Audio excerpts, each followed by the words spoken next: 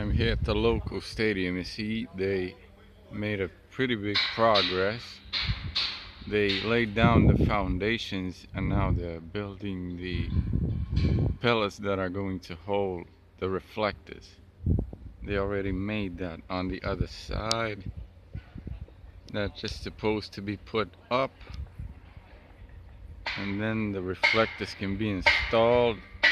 As you can see, they're working here already for the pillar to be put down on the foundation.